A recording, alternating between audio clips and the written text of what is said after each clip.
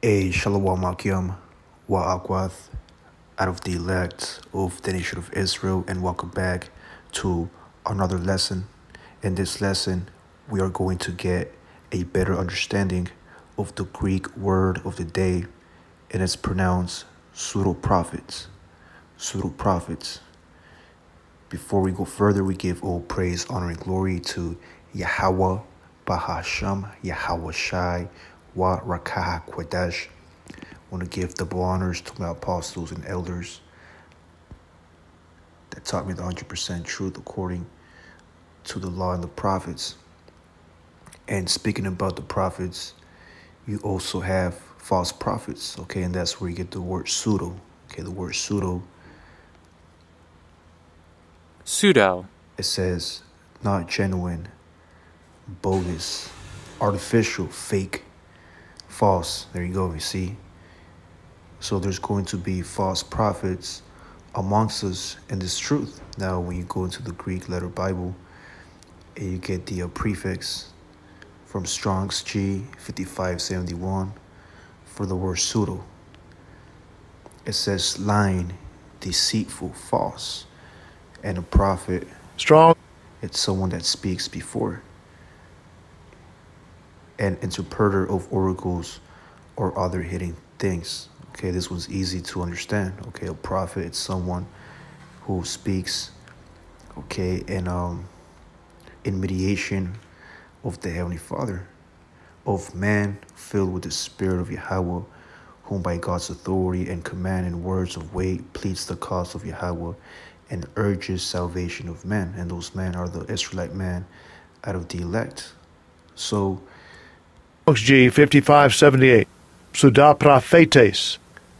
Pseudo prophetes. Suda prophetes, okay, but to get a clear understanding, that's where you get the word false prophet, okay? When you go down here, it says a spurious prophet, pretended foreteller, impostor, false prophet. One who is acting the part of a divinely inspired prophet utters falsehoods under the name of divine prophecy. So let's open up with the precept in Ezekiel 13:3. Thus saith the Lord Yahweh Shemel Shai, woe unto the foolish prophets that follow their own spirit and have seen nothing.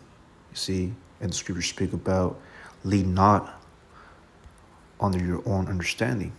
Let's get that, lean not on your own understanding. Because a lot of false prophets, since they don't have a root, they don't have a proper base about the knowledge of the scriptures.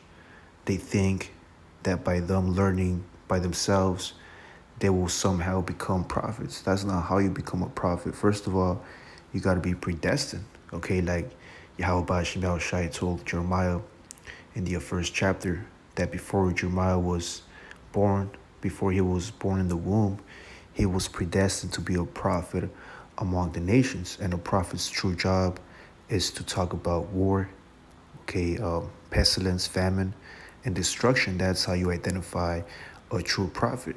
But a false prophet will lean into his own understanding. A false prophet will tell you lies. This is Proverbs 3:5. Trust in the Lord Yahweh Shemel Shai with all your heart and lean not on your own understanding. You see, and let me finish this off. In all your ways acknowledge him, and he shall direct your paths. You see, but a false prophet will not be directed in the right path because they're following their own understanding. So going back to Ezekiel 13:3, thus saith the Lord God, woe unto the foolish prophets that follow their own spirit and have seen nothing. Yeah, man.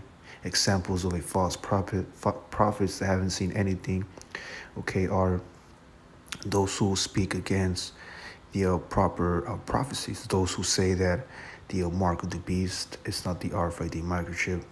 Okay, those who say that there's not going to be no World War III, those who speak about how Esau's going to make it, you know, that that all Gentiles can be saved. These are examples of foolish prophets. Right, now let's get another precept.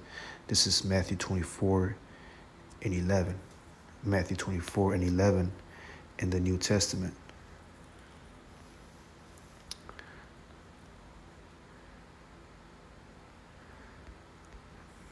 Matthew 24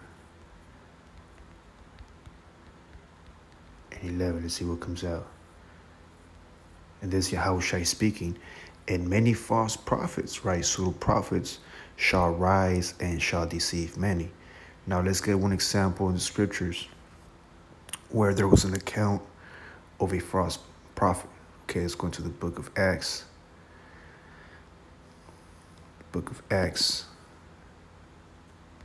chapter 13 and verse 6. Okay, Acts 13 and 6 about the account of a false prophet. And when they had gone through the isle or island unto Paphos, they found a certain sorcerer, a false prophet, a pseudo prophet, a Jew, an Israelite, man. So even amongst our people, you're going to see a lot of false prophets, man. Those who try to buckle up against prophecy. And in reality, they're known as what? Sorcerers, whose name was Bar Jesus, which was with the deputy of the country, Sergius Paulus, a prudent man, who called for Barnabas and Saul and desired to hear the word of Yahweh. So even Yahushua says how even the demons tremble, man. So really a false prophet is meant to be part of the truth. Okay, even though a false prophet will be considered false because he speaks deceitfully, he's still part of the truth, meaning he's not in the truth, but he still adds, fuel to the fire, man. In other words, but Elymas the sorcerer, for so is his name by interpretation, withstood them, seeking to turn away the deputy from the faith. So a false prophet's job is to try to take away, you brothers from the faith, man. Okay. Then Saul, who also is called Paul, filled with the Holy Ghost.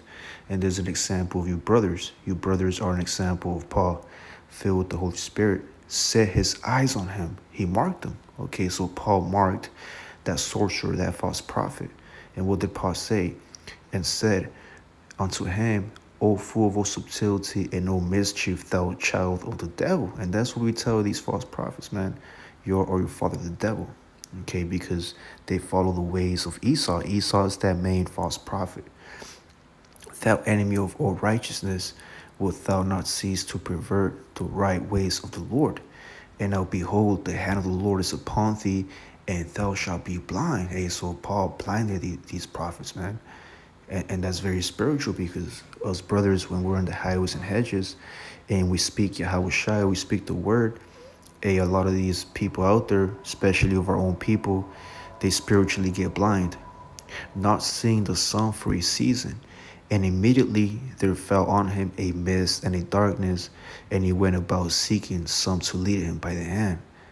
Then the deputy, when he saw that was done, he believed, being astonished at the doctrine of the Lord. Yeah, so a lot of the times why Yahweh Shai raises false prophets is so the elect can actually get sealed, because a lot of the elect will be sealed, in a form of seeing the miracles, by the prophets, by them preaching the word and seeing false prophets. That's one of the ways how others will start believing. They're like, damn, man, that is a false prophet. Well, you know what? Damn, these are the men of the Lord, being astonished at the doctrine of the Lord. You see that? So this is an example in the scriptures of a pseudo prophet, Akim. Now let's get another one. This is the book of 1 Kings 22 and 20. Okay, this is the account of, I believe this is Ahab. 1 Kings 22 and 20. And Yahweh said, who shall persuade Ahab that he may go up and fall at Ramoth Gilead? And one said on this manner, now this is speaking about the angels, man. There was a council amongst the Heavenly Father and the angels, who were, talking it out, how they were going to deceive the false prophet. And the reason why there's pseudo prophets, they're actually ordained by Yahweh Shai when you read verse 19. But moving forward, it says, and one said, and who's that one? The one speaking about, okay, the angels, the host of heaven. So one of the host of heavens, okay, which really, okay, though we call them demons, they're really actually righteous angels, man. Okay, but since we are part of the script, in the script we call them demons, but they're still doing the will of Yahweh Ba'ashim Al Shai. And one said on this manner, and another said on that manner. So like, yeah, maybe, if I set him up this way, or, I go inside his dream and deceive him with another, these are examples of how the angels had counsel amongst each other. And there came forth a spirit and stood before the Lord and said, I will persuade him. Okay, now what kind of spirit was that? This is verse 22. And the Lord said unto him, wherewith? And he said, I will go forth, and I will be a lying spirit in the mouth of all his prophets. So it's not just one, but it was many. And he said, thou shalt persuade him. Matter of fact, it says here, I will be a lying spirit in the mouth of all his prophets. Okay, so this is plural. This means more than one. And the Lord said, what? Many false prophets. This is the book of Matthew 24:11 once again. And many false prophets shall arise and deceive many. You see that? And that was part of the scriptures that we brought out earlier, that many, not just one, but many false prophets shall arise and deceive many. And who shall arise them? Yahweh Ba'ashim Al Shai. He's the power that's controlling, okay, the false prophets. It says, and he said, thou shalt persuade them and prevail. Also go forth and do so. Now therefore, behold, the Lord hath put a lying spirit in the mouth of all these thy prophets, and the Lord hath spoken evil concerning thee. Okay, so there's another example I'll give even in the Old Testament of how the Lord, okay, he raised up, he created, okay, pseudo prophets. So let's get one more, Akim. This is Sirach 27:6. The fruit declareth if the tree has been dressed, so is the utterance of a conceit in the heart of man. Now, to get a better understanding, let's get it in Sirach 27:6. You can tell how well a tree has been cared of by the fruit it bears, and you can tell a person's feelings by the way he expresses himself. Now, is this talking about a literal tree? And the answer is no. That tree is symbolic, okay, to man. Men are like unto trees. This Mark 8:24. And he looked up and said, I see man as trees walking. So that tree is symbolic to a man. And not just any man, but in this case, it's a false prophet, okay, has been carried by the fruit it bears. And you can tell a person's feelings by the way he expresses himself. So let's get a precept. This is the book of Matthew 7:16. You should know them by their fruits. Do men gather grapes of thorns or figs of thistles?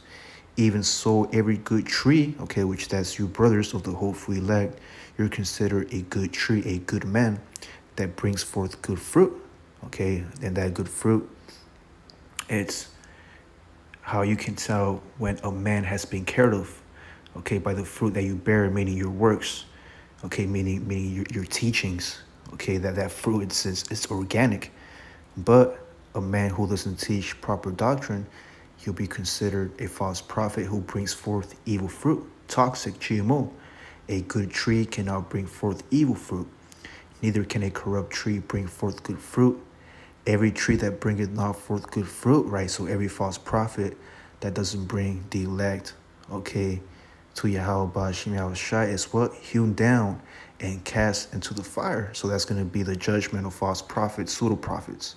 Wherefore by their fruits, okay, which are their works, you shall know them. So to prove that the fruits are like unto the works, let's get a precept. This is the book of Psalms 128 and 2. For thou shalt eat labor of thine hands. It says, for thou shalt eat the labor of thine hands. Fruit are like unto food. Fruits is like unto food. and what you eat. The labor is the work of thy hands. Happy shalt thou be, and it shall be well with thee. So the elect will be happy because of their labors. This is Ecclesiastes 5:18. Enjoy the fruit of your labor. See, enjoy your fruit of your labor. Let's get that in a better understanding. Ecclesiastes 5:18. Ecclesiastes 5:18. Behold, that which I have seen, it is good and comely for one to eat and drink, and to enjoy the good of all his labor, that he taketh under the sun all the days of his life, which Yahweh Shemel shall giveth him, for this is his portion. So the fruit is like unto your works, man. So by the fruit, okay, the works of a man, will he be known. That's how you identify a true prophet and a false prophet. This is Jeremiah 6 and 14. They have healed also the hurt of the daughter of my people, slightly saying, peace, peace, when there is no peace. So when you go here in verse 13, from the least of them even to the greatest of them, every one is given to covetousness. And from the prophet even unto the priest, every one dealeth falsely.